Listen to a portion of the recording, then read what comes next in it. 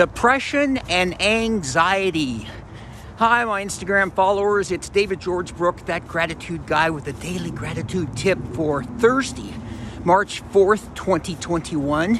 And I was thinking about the gratitude tip of the day being, how do you deal with it? Depression and anxiety.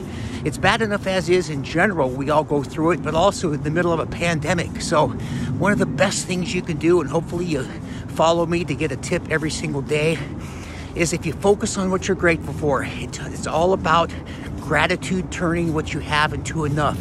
And if you constantly focus on what you have versus what you don't have, it can help to mitigate the effects of depression and anxiety.